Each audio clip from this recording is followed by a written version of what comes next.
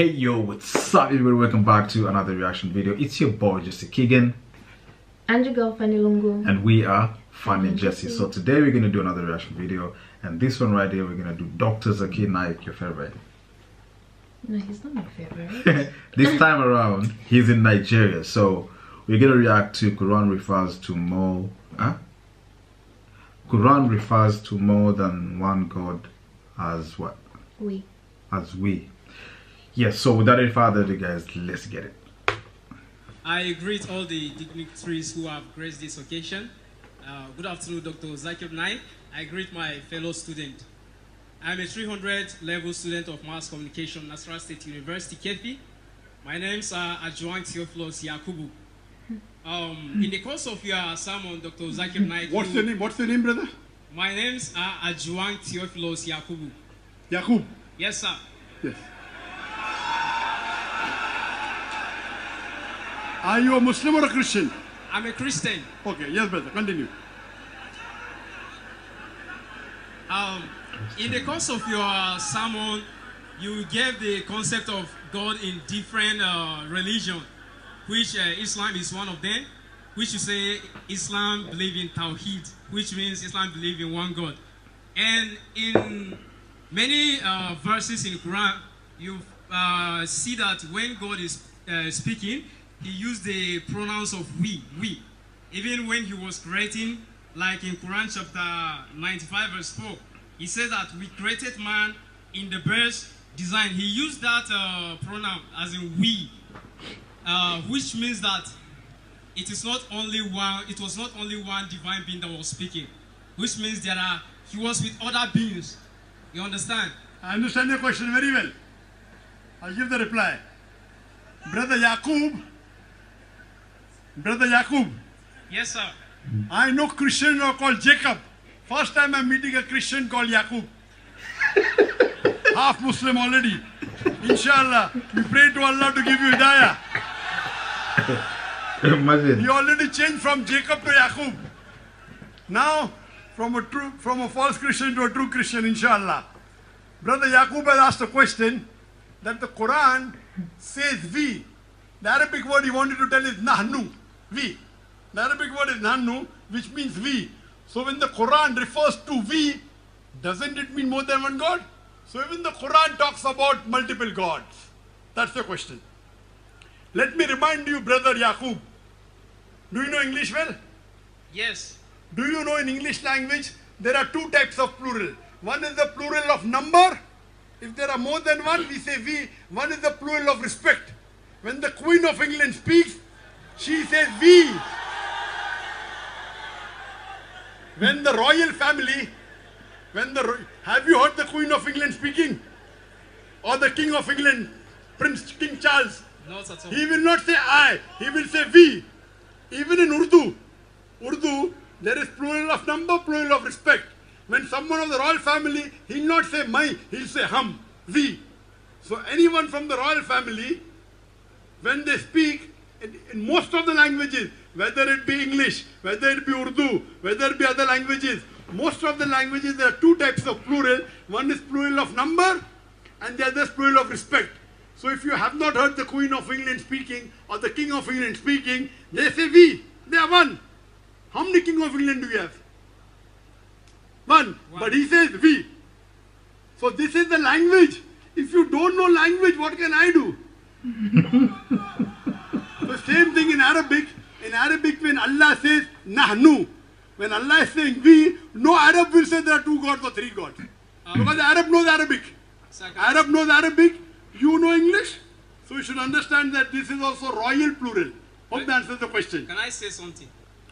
Have you understood the answer? I understand what you're saying. So do you understand the Quran refers to we as a royal plural, one, single, correct?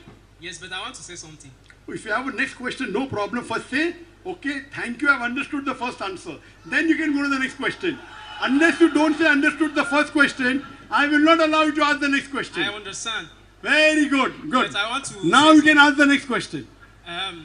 Like during the creation, when Allah is creating the earth, because sorry, during the creation? Yes, when Allah is creating the earth, he used just like we say, he used we.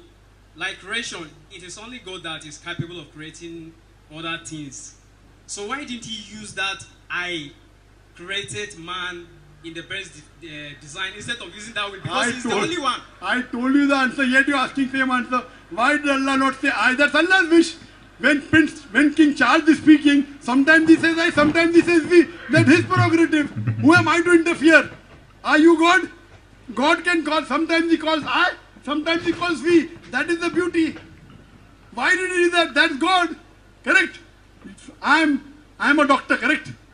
Sometimes people call me Sheikh Zakir, no problem. Sometimes people call me Akhi Zakir, brother Zakir, no problem. Sometimes people call me Dr. Zakir. Oh, why don't you call him doctor always? I have no problem. Why do you have a problem? Do you understand? Yes. I'm a doctor, medical doctor, and a PhD doctor, both. Correct? Now when someone calls me Sheikh Zakir, no problem. Someone calls me Akhi Zakir, no problem. Brother Zakir, no problem. So when Allah wants, sometimes he uses he, sometimes he uses I. So what's your problem? So now you are half Muslim. Do you believe there is one God? Now do you believe there is one God?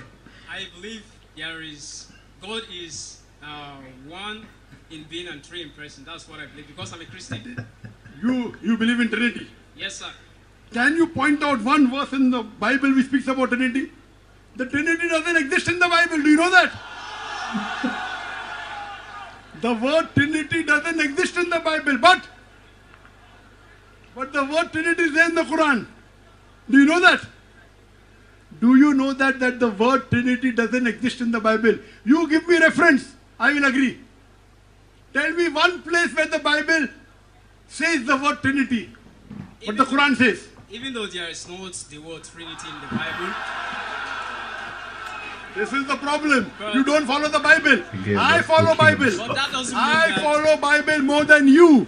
That's the reason I said, Brother Yaqub. Therefore I said, I'm more Christian than you because I follow Bible more than what you follow. Okay. You talk about let me educate you. Let me educate you.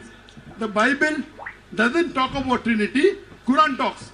Quran says in Surah Nisa, chapter 4, verse number 171, Wala taqulu salasa. Don't say Trinity. Intahu khairul lakum. They say stop it, it's better for you.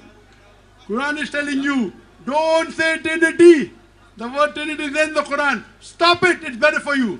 Quran repeats the message in Surah Ma'idah, chapter number 5, verse number 53. Laqad kafra alladhina qalu inna Allahu salisu salasa. They are doing kufr. They are blaspheming. Those who say God is three in one. Trinity. But why is it that let me finish. Tawhid is not mentioned in the Let me finish. Tawhid is not mentioned. Do you want to learn about the Bible or not? You are not telling me anything. I'm a Christian, not following Bible. I'm teaching you about the Bible, no one to listen. That means you're interested in becoming a better Christian, correct? When someone is talking to you about the Bible, you want to keep. This is the problem. That means you're programmed to create problem, correct? Can I say something? You know you cannot say. Okay. You cannot say because I want to educate you. You are saying I believe in Trinity, something which the Bible doesn't say. So how come you said you're a Christian? You mentioned Tawhid. But can you give me one verse from the Quran that mentioned Tawhid? So that I just want to know. Kul wallawad. Kul wallawad. Like, who's this one? Say that one verse. Surah ikhlas. Surah ikhlas. Chapter number 112. Verse number 1. Kul huwallahu. Say is Allah one and only. What is the problem? You didn't mention Tawhid when you are reciting. Yes, it is. Ahad. No. When? That is right. He didn't mention the Tawhid in that verse that he quoted. That's what I'm telling you. Kul wallahu ahad. It means right.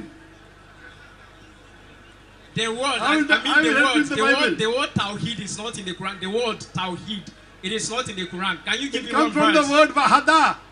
If I say the word Wahada is there, Wahada. Tawhid. Tawhid is the Arabic word coming from the root word Wahada. Means believing in unification. The word Wahada is there in the Quran. If you don't know Arabic word, you have heard from some Christian missionary saying, so it is not, then you're repeating. The word Wahada is there in the Quran. You don't know. You don't know Arabic, that's your problem. I'm still insisting there is not the word. I'm telling you it is there. You know Arabic, guys. You don't know Arabic. The word Wahada is there in the Quran. Wahada is the origination of the word Tawheed, meaning to unite, to unify, to consolidate. Now coming to your question of Trinity. The one verse in the Bible which doesn't say Trinity, but some very close to Trinity, is first epistle of John, chapter number 5, verse number 7. For there are three that bear record in heaven: the Father, the Holy Ghost, and the Word. And these three are one. First epistle of John, chapter number 5, verse number 7. For there are three that bear record in heaven: the Father, the Holy Ghost, and the Word. And these three are one. This is the closest. But do you know, according to the scholars of Christianity, even this verse is a fabrication. So in the Revised Standard Version, this verse, first epistle of John, chapter number 5, verse number 7, has been removed from the Bible as a fabrication, as a concoction, as an interpolation. By whom? Not by Muslims, not by Hindus, by Thai scholars of the highest eminence, backed by 50 different corporate denominations. If you read the RSV Bible, the Revised Standard Version of the Bible, this verse has been thrown out from the Bible. Because Jesus Christ, peace be upon him, when he was asked, Jesus Christ, peace be upon, clearly mentioned in the Gospel of John, chapter number 14, verse number 28, my Father is greater than I. Gospel of John, chapter number 10, verse number 29, my Father is greater than all. Gospel of Matthew, chapter number 12, verse number 28, I cast out devil with the Spirit of God. Gospel of Luke, chapter number 11, verse number 20. I with the finger of God cast out devil. Gospel of John, chapter number 5, verse number 30. I can of my own self do nothing. Either here I judge, and my judgment is just. For I seek not my will, but the will of my Father. He never claimed divinity. When he was asked, which is the first of the commandment, it's mentioned in the Gospel of Mark, chapter number 12, verse number 29.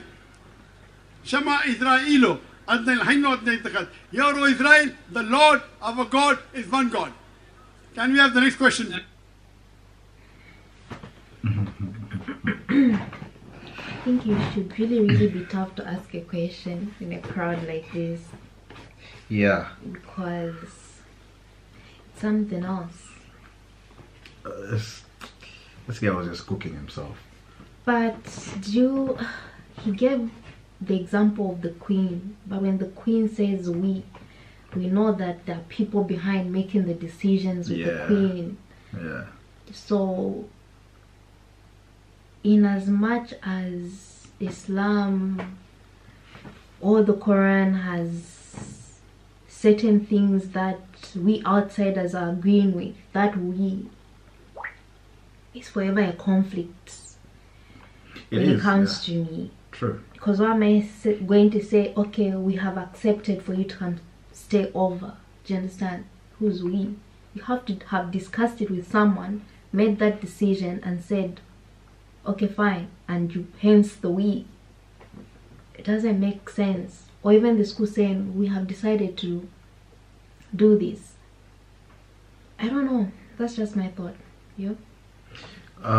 First of all, man, if you're going to this kind of congregation, Hey, number one,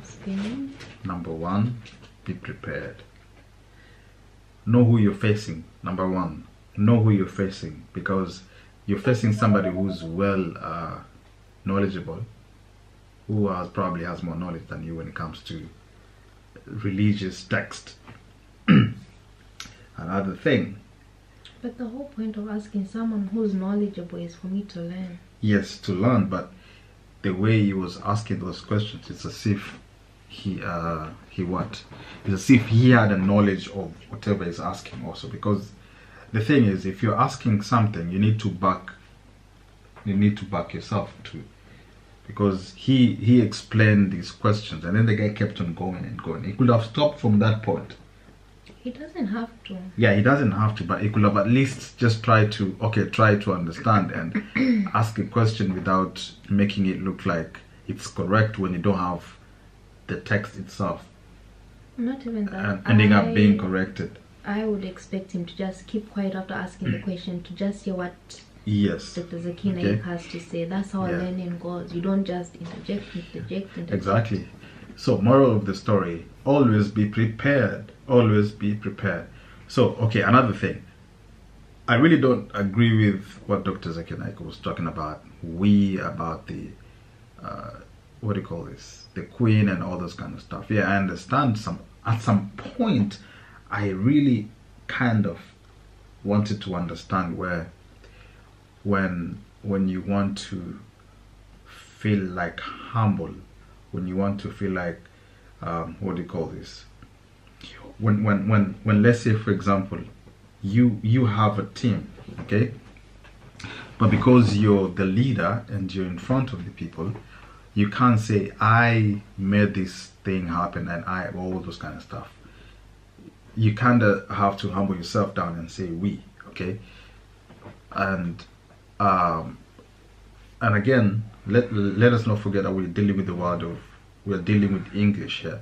English is so ambiguous. One word can mean this. Anyone can come up with the word, and he will just say this means that, and everybody's gonna follow. So the thing is this: I really don't agree with that. If it's I, let it be I. I don't know. Exactly. You know, yeah. If it's I, let it be I. This thing about we, now we are confusing people now. Once you start talking about these kind of things, then it's like you're having another scapegoat somewhere else. If someone asks you this, you'll say no, but there's we here. Why can't we have like a standard version of just a language that just explains things straightforward, instead of just having this different variation of words, which English failed at some point. But English according is to what failing. we learned in school, we is more than one person. Exactly. Not once did they teach us saying the Yes. royal we. Like the royals. So does it mean that it's only the royals that use we and the normal people don't use we? I don't know. I'm just saying. But the thing is, English language is just, I don't know. I think I've said this before. That's why it's better It's to just a stick failed to the language. original language. Don't translate Yeah. if it's the Bible, the Quran, whatever it is, from its You know? original language. Very true. So Avoid anyway, all this. again, the way you see, not that I hate Dr. Zakir Naik, I kind of like him, but the thing is, the way he tackles things, it makes you feel like you don't know anything. Do you know English? Do you know English? Bruh, come on, man. You don't have to attack somebody like that. Just come slow. Do you know? Even you yourself, you feel what? You feel kind of weird, because a whole scholar, the person that I really admire, is, instead of just trying to be nice to me, is trying to be rough on me and all this kind of stuff. But anyway, maybe that's how he is anyway. But the thing is, you don't have to agree on each and everything he says. And once again, I don't know, most of the people might want to follow him, agree with what he's talking about, which is preaching the word of Islam. And another thing is, the first counter was when he noticed the guy's name is Yaqub. He already asked, are you a Muslim or a Christian? Do you understand? Maybe that's a signature way of him attacking questions, or maybe trying to understand somebody before anything else. But in life, let's try to, you see, the moment you ask somebody, let's say for example, I've encountered this. I walk down the streets, or maybe I'm walking with people, and then the first thing someone comes and asks me, are you a Muslim or Christian? You know what that makes me think? That you're already creating a division. Stereotype? Yes, you're creating a stereotype, and you're already creating a division where you will limit yourself to do things or to do something. Or if not limiting, you are putting, you want to put me in that category. Do you understand? You want to put me somewhere. So I don't know. I feel like, come on, man. I understand it's a show. You have to identify people. But in real life, I hope he doesn't do that. I hope in real life it's more like, you know, we are all But one. don't you feel like we also do the same thing? You're at that house party, someone sounds like you, and you're like, are you Kenyan? I know it's, yeah, I know it's what we're trying to classify people, or trying to I mean, identify, or you're trying to create identity. But the thing is this. I think I was just it's trying not, to make light of the moment. Do you understand? Yeah, but all I'm saying is, it doesn't have to be like that. Do you understand? Because if someone comes and asks you, you're Muslim or Christian already, automatically you know that there's some sort of indoctrination somewhere. Do you understand? I mean, why can't we just be people who just live together and not try to push the religious aspect of things? Yes, you know, and that we're going to live as better humans. Anyway, and let us know what you guys think. Make sure to give this video a thumbs up, share it with your friends, and of course do not forget to subscribe, and we'll see you in our next reaction video. And deuces.